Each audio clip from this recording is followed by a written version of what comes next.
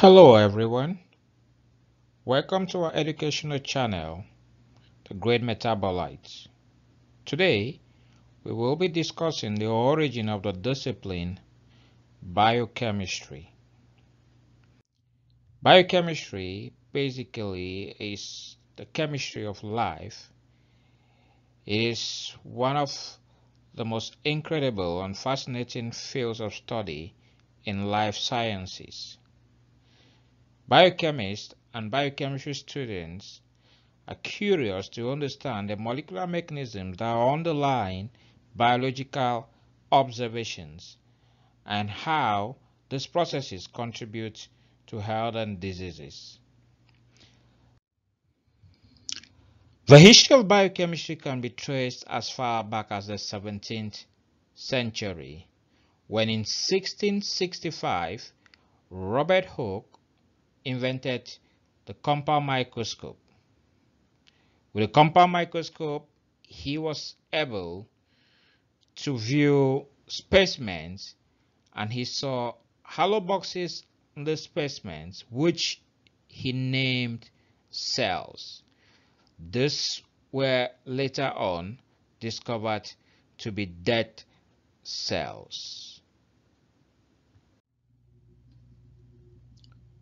In 1674, Anton von Leeuwenhoek, who is also deemed to be the father of microbiology, was the first scientist to be able to view living cells under the microscope. He went ahead to invent the very first practical microscope, and he was able to view bacterial cells under the microscope. The discovery of cells by Anton in 1674 was the foundation on which modern-day microbiology, biology, and biochemistry were eventually established.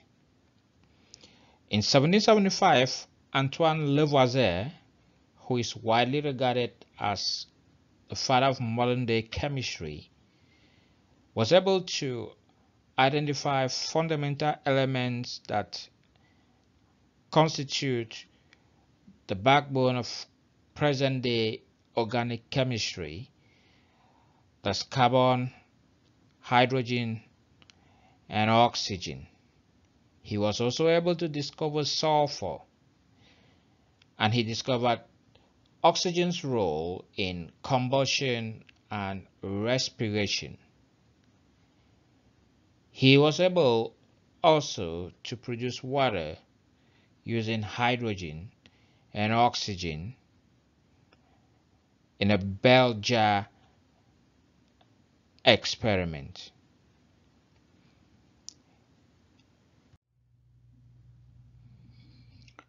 With the discovery of carbon, hydrogen, oxygen, sulfur by Antoine Lavoisier, more scientists were intrigued, and in 1828, Friedrich Wohler carried out several reactions, and in his experiments, he ended up synthesizing urea, which is an organic component in urine.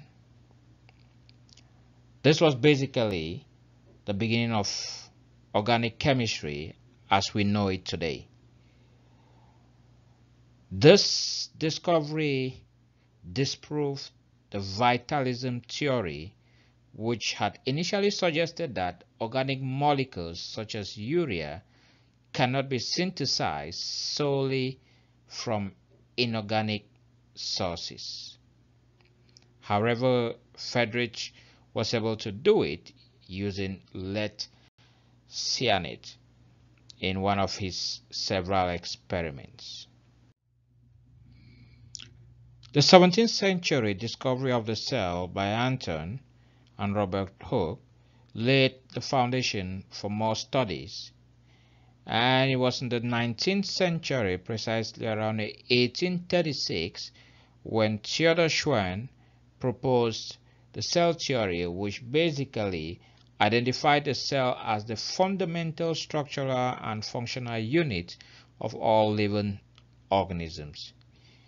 In his famous quote, he said, "The cause of nutrition and growth resides not in the organism as a whole, but in the separate elementary part, which is the cell." In line with the prevailing vitalism theory in the 19th century, in 1856, Louis Pasteur was able to use yeast cells to convert sugar to alcohol. This fermentation reaction to him was dependent on vital forces that were contained within the yeast in line with the vitalism theory. He called these forces ferments. The ferments were later on identified to be the enzymes that will convert sugar via glycolysis into pyruvate and eventually alcohol fermentation as we know it today. In 1869, Friedrich Miescher was the first to identify DNA as a distinct molecule.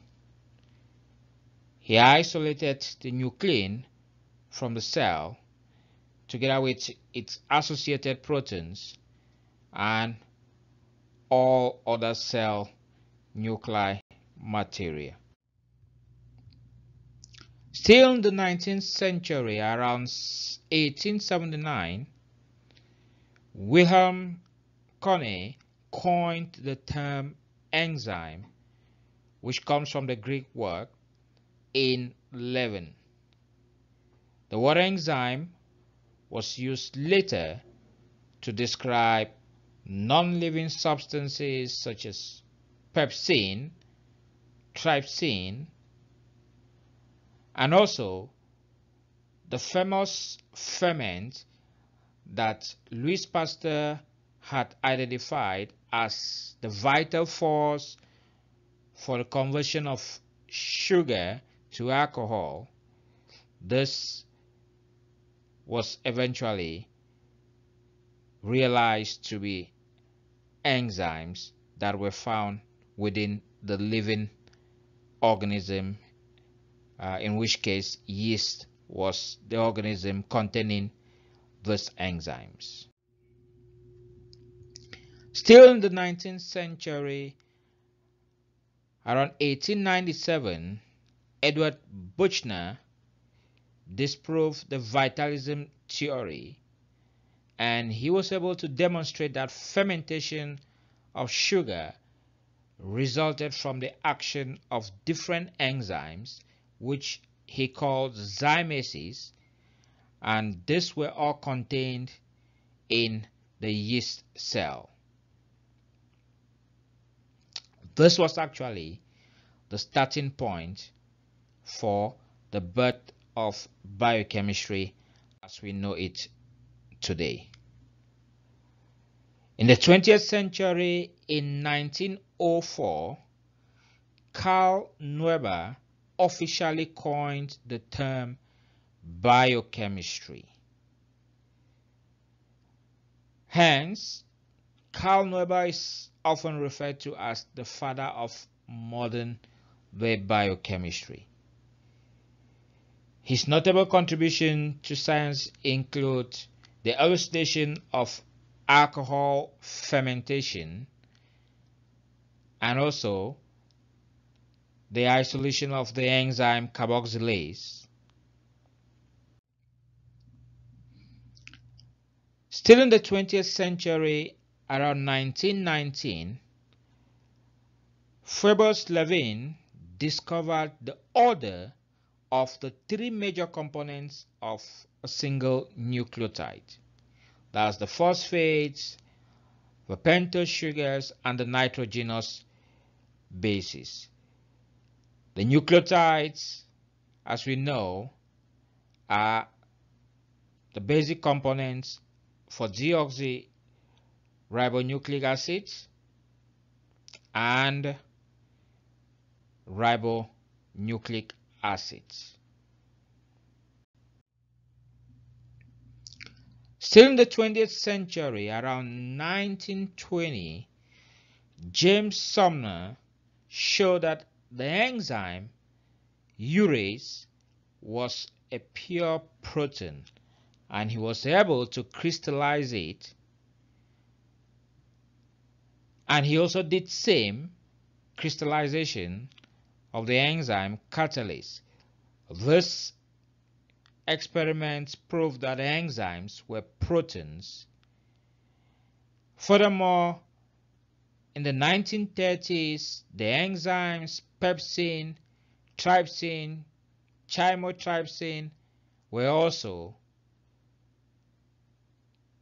purified, and all of these experiments and research work earned the three scientists an award of the Nobel Prize in Biochemistry in 1946.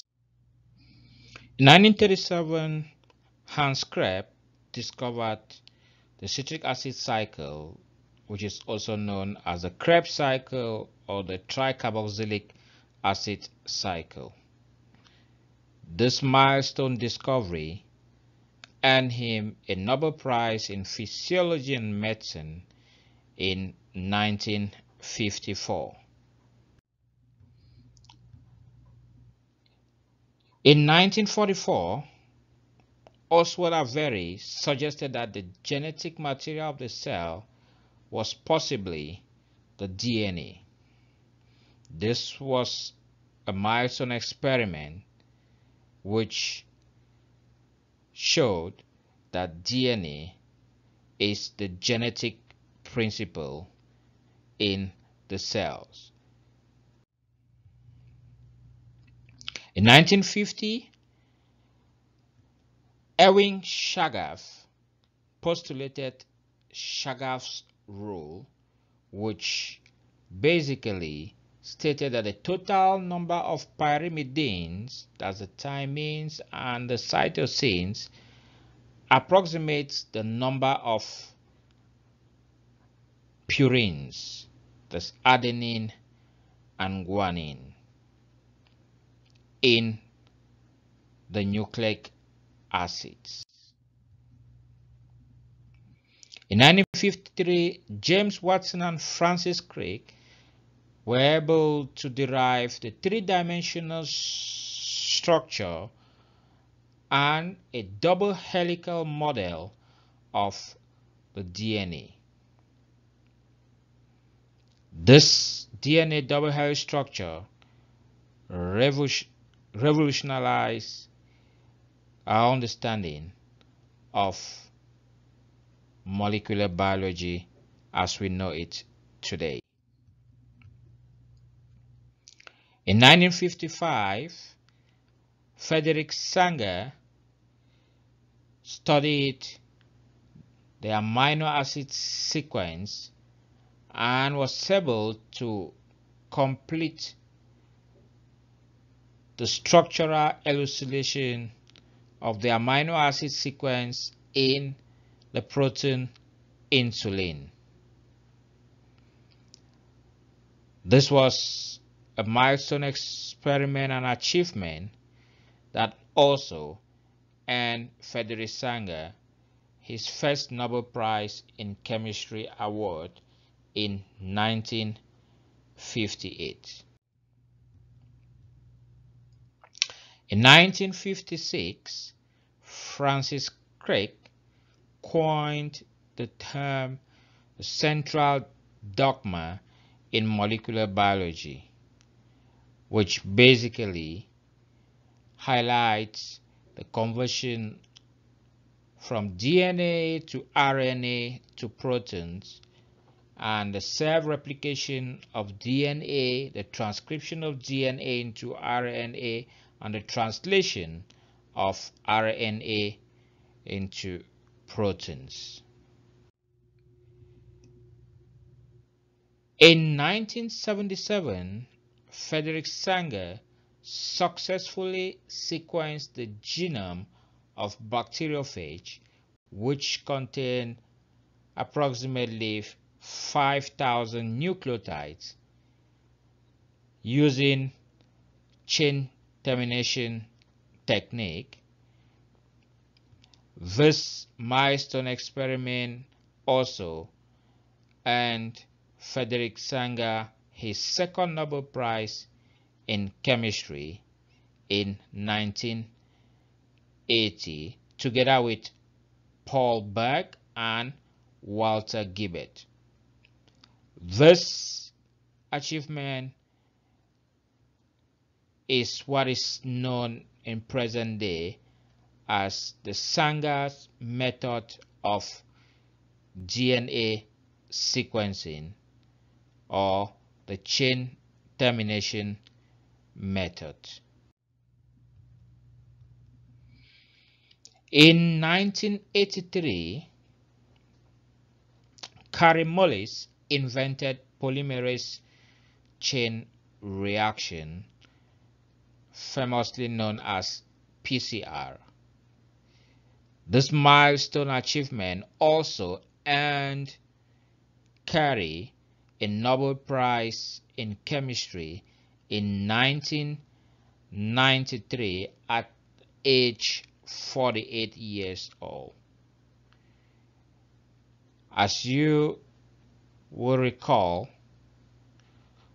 PCR has become a very vital diagnostic tool, and in recent times with COVID-19, PCR was one of the gold standard tests for diagnosing COVID-19.